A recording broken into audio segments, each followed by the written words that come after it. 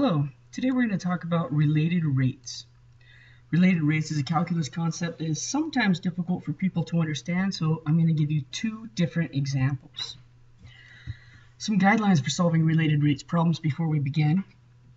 First, identify all given quantities and quantities to be determined. Make a sketch and label the quantities if needed. There are some problems you just don't need to make a sketch of, but others it's very helpful. Second, we're going to write an equation involving the variables whose rates of change either are given or are to be determined. This equation is going to be our main equation, and we're going to end up using it twice. Step 3, we're going to use the chain rule to implicitly differentiate both sides of the equation with respect to time t. Fourth step, after completing step 3, we're going to substitute into the resulting equation all known values for the variables and their rates of change. Then we'll solve for the required rate of change. Here are a few tips and tricks that I've picked up. First, you will generally use your relationship equation twice, once to find a missing value and once to find the derivative with respect to time. Notice this word generally. It will not always be that way, as one of our examples shows us, but generally we will. Anytime an angle is mentioned, think trigonometry. I know many of you prefer not to think of trigonometry, but go with it when you see an angle. Always remember that everything in a related rates problem is a function of time. Every single variable is related to time. Example 1 is going to be a ladder problem. In this particular problem, which is taken from WebAssign in Larson's Calculus 10th edition, a ladder 25 feet long is leaning against the wall of a house. The base of the ladder is pulled away from the wall at a rate of 2 feet per second. We're going to determine what the velocity of the top of the ladder is when the base is given. We're going to consider the triangle formed by the side of the house, ladder, and the ground, and find the rate at which the area of the triangle is changing. And then we're going to find the rate at which the angle between the ladder and the wall of the house is changing when the base of the ladder is 20 feet from the wall. First things first. The 25-foot long ladder is leaning against the wall of the house, and although we have a nice picture here, sometimes it's nice to draw a simpler picture, just a triangle, where we're given an x value of 7 feet away from the wall. We know that the ladder, the base of the ladder, is being pulled away at a rate of 2 feet per second, so we know our dx dt equals 2 feet per second. We know this is a positive value because it's going away from the house. It's going to the right, which is generally the positive direction on the x-axis. What we want to know is the velocity of the top of the ladder, which is asking us to find dy dt. Top of the ladder, going down the house, find dy dt. We expect this answer to be negative as it is going down. Here's our relationship equation. X squared plus y squared equals 25 squared. The length of the ladder, not going to change. And even though we know the ladder is currently 7 feet away from the wall, this will be changing as it's being pulled away. So we'll use a generic x and y for the other two sides of our triangle. 25 is our hypotenuse. Solving for our particular value, we know that 7 squared plus y squared equals 25 squared. Subtracting 49 from both sides, we find that y squared equals 576. And we use a y value of 24. The second time we use our relationship equation is as we're finding derivatives. Finding the derivative of x squared, that's 2x, but remember x is changing with respect to time, so we'll multiply by dx dt. The derivative of the derivative of y squared is 2y times the derivative of y with respect to time. And since this 25 squared is a constant, the derivative is 0. We want to isolate, we want to find dy dt, so we'll subtract 2x dx dt from both sides, divide by 2y on both sides, and end up with dy dt equals a minus x divided by y times dx dt. Substituting the values given, x equals 7, the found value, y equals 24, and the dx dt value of 2, we end up with negative 14 over 24, which simplifies to negative 7/12 feet per second. And again, the negative indicates the downward that we were expecting. We're going to do this problem 2 more times, different lengths, 20 feet away from the wall this time, so x equals 20. We have our same relationship equation. This time, when x equals 20, we know that y equals 15. Our same derivative equation. And when we solve for dy dt, just like in the previous problem, we end up with negative x divided by y times dx dt. Substituting our values, negative 40 over 15 is negative 8/3 feet per second. I did go through that one a little quicker, but you can see the details in the previous version of this problem. Just for kicks, let's do it one more time. When we're 24 feet away from the wall for the x value, we once again find our y using the relationship equation, y equals 7. We find our derivative of the relationship equation, substitute all known values once we've solved for dy dt, and we end up with negative 48 divided by 7 feet per second. One of the tricks, if you use WebAssign, is to always use the exact value unless the problem specifically states how you should round. If there's no information about rounding, use the exact value, the improper fraction in this case. Continuing with this problem, part B, consider the triangle formed by the side of the house, the ladder, and the ground. And here we've drawn the side of the house, the ladder, and the ground. Find the rate at which the area of the triangle is changing when the base of the ladder is 20 feet from the wall. So I know that I'm going to draw a height and a base because area of a triangle is area equals 1/2 base times height. Although this is still a right triangle problem and Pythagorean theorem would work, we're looking for area. So area is going to be my main equation. Finding the rate at which the area changes is asking us to find dA dt. Given the base of the ladder is 20 feet from the wall, my b value will be 20. I can still use the Pythagorean theorem to find the particular height at this given base value, and we can see a previous problem, slide 6, that our h value of 15 will give us a change in height of negative 8/3. Previous problem, no sense in reinventing the wheel, let's use our previous information. As we're finding the derivative of a with respect to time, on the right hand side we have the 1/2, and then the b times h will give us a product rule. The product rule says first, so b, times the derivative of the second, dh dt, plus h, second, times the derivative of the first, db dt. Remember, these are multiplication, and you're adding the two products, so the order is not significant. If you do your derivative in the other order, that's completely acceptable.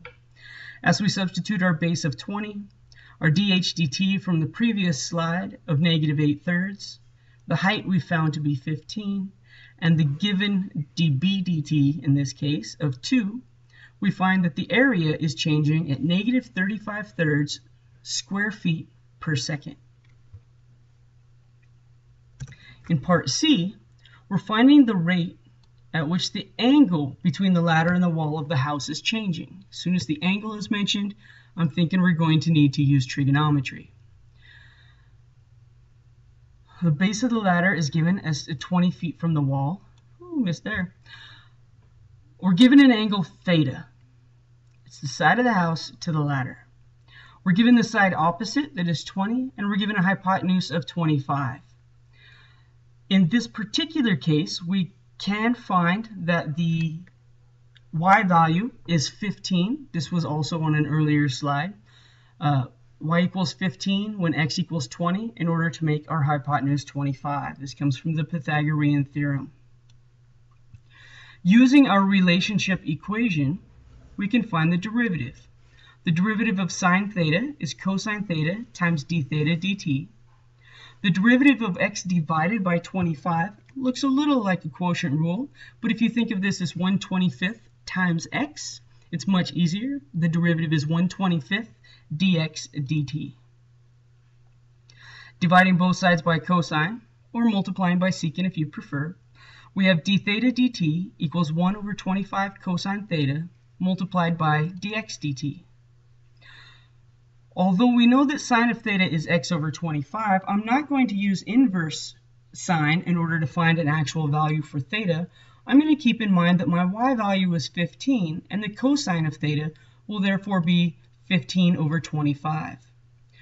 Replacing 15/25 for cosine, 2 for my dx dt, I can simplify to get 2/15 radians per second for the rate at which the angle between the ladder and the wall of the house is changing when the base of the ladder is 20 feet from the wall. Now, ladder problems are good, but all right triangle problems do not lead us to the Pythagorean theorem. Sometimes we're only using trigonometry.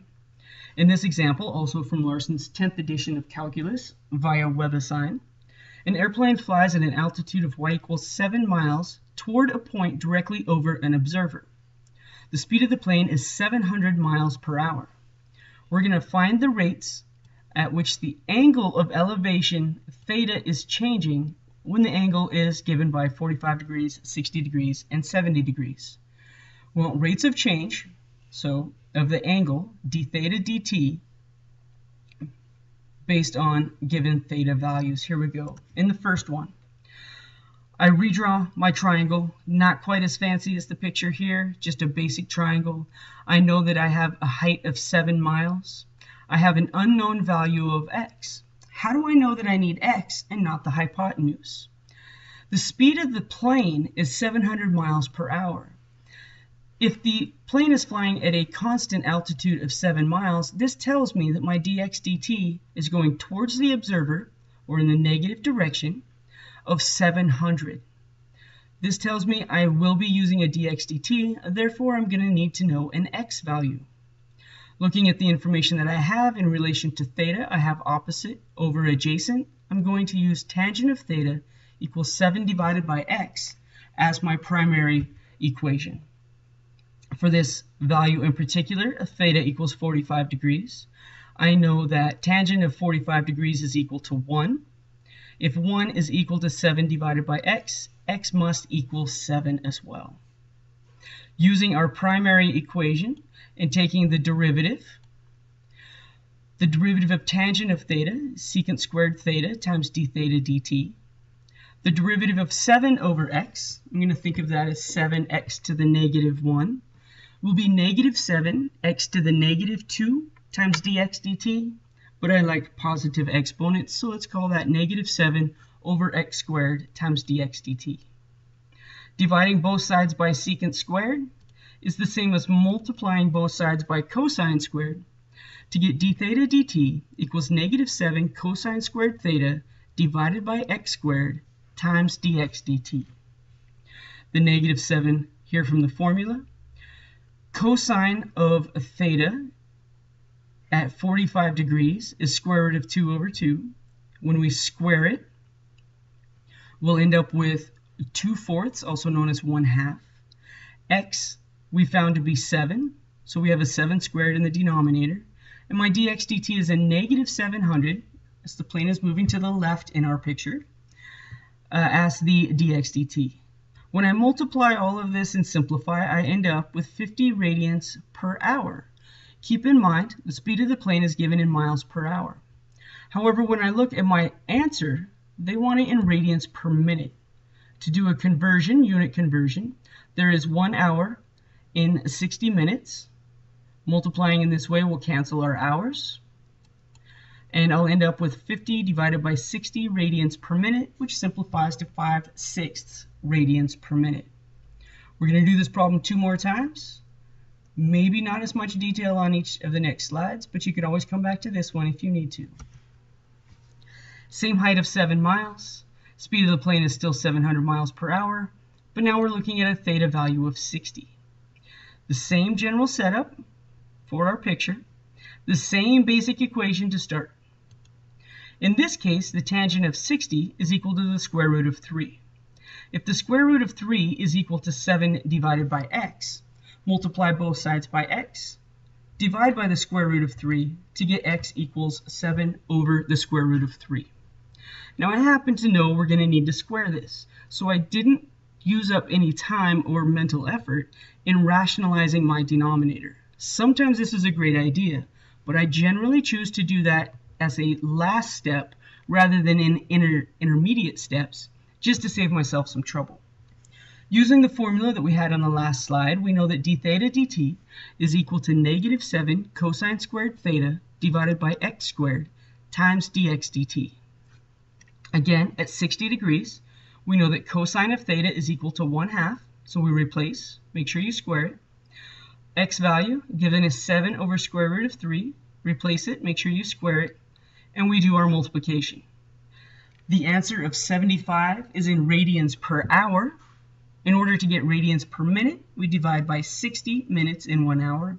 Simplifying 75 over 60, they have a common factor of 15, gives us 5/4 radians per minute. Notice this is a positive angle. As the plane gets closer, the angle of elevation will be increasing from the observer. In our final version, our angle is 70 degrees. 70 degrees is not a nice reference angle. I don't know the tangent of 70 degrees. Rather than writing down decimals, a decimal approximation for this, I'm going to use the exact number as long as I can so my calculator holds all those digits for me.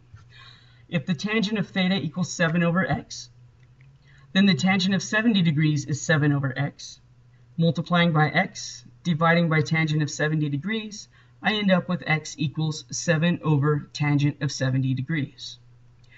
Using our same d theta dt, which is equal to -7 cosine squared theta over x squared times dx dt, I find that cosine of theta, I don't know, it's cosine of 70 degrees. I wrote it in the traditional form with the squared on the outside of parentheses, just because that's how I'm going to put it in my calculator. It looks a little better to me. For my x value, 7 divided by tangent of 70 degrees, these are both squared, as the formula states, multiplied by a -700 as dx dt. Entering this entire thing in my calculator all at once, I find that I have 88.3022 radians per hour. To change this into radians per minute, I divide by 60 to get 1.47. Notice I am asked to round my answer to 2 decimal places, so in this case I'll use the decimal rather than trying to fit it into an improper fraction. These are related rates. These are 2 of the more challenging problems that you'll see, although there are many more difficult than this. I hope this helped you out. Thank you.